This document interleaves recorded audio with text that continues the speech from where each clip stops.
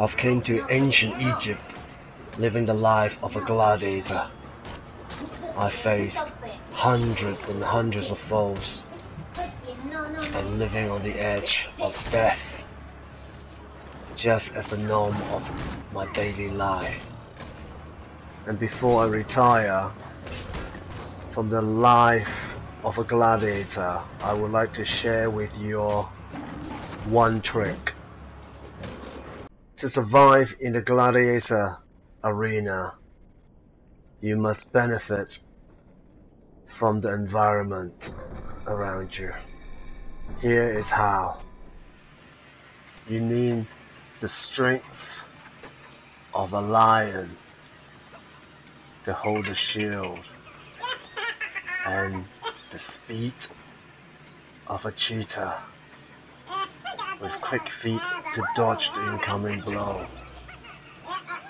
Dancing around the teeth of the spinning wheel.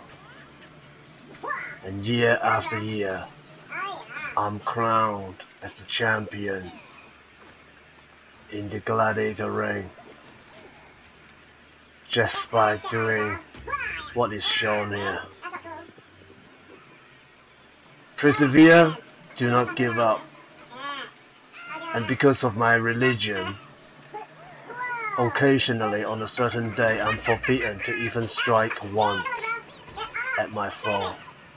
And yet, I still fulfill my duty as the gladiator and get everyone killed in the ring.